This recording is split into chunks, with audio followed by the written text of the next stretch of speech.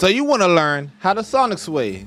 Not only does Sonic Sway look good, but it's actually beneficial to learn how to do in Sparking Zero. Now why is that? Sonic Sway not only allows you to not get damaged, but it also reduces your opponent's ki. Alright, let's break it down. Sonic Sway is done by using Perception. Perception is a tool you want to know everything about. Perception, you can counter rush attacks, you can counter smash attacks, and you could counter beam blast if you have enough ki.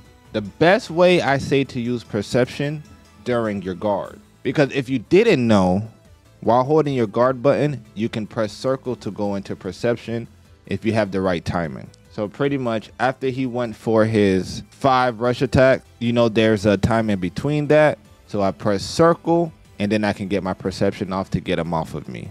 Beware, you can miss it and possibly be punished for it. So be careful. Now to Sonic Sway, you have to press Perception the same moment the opponent hits you. It literally works kind of like the super counter. The same timing that you would try to perform a super counter would be the same time you try to perform a Sonic Sway. But the best thing about the Sonic Sway, if you do miss it, you can still possibly get a Perception counter and knock your opponent away, reset the neutral. To practice doing the Sonic Sway, I will go to training settings, go to opponent settings, set to rush attack. And as my opponent is trying to attack me, remember I told you can hold guard to make yourself safer during the rush attacks, but you don't want to hold guard for too long because just in case the person is sidestepping, they can get behind you. So I would do this drill, hold guard until I feel I can use Perception, go for the Perception, and try to get it 5 times in a row. Do it every day and I promise you, you'll be the Perception god. Now to get more consistent Sonic Sways, I honestly feel like you go for it at the opponent's initial attack.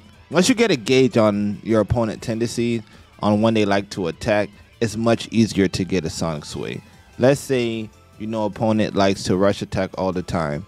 You could sidestep the rush attack, wait for them to do another rush attack, and go for the Sonic Sway. It's all a timing thing. Now, how to practice Sonic Sway? Just go to training settings, go to opponent settings, and set the CPU to do rush attacks. And then repeatedly try to go for the Sonic Sway on the initial attack.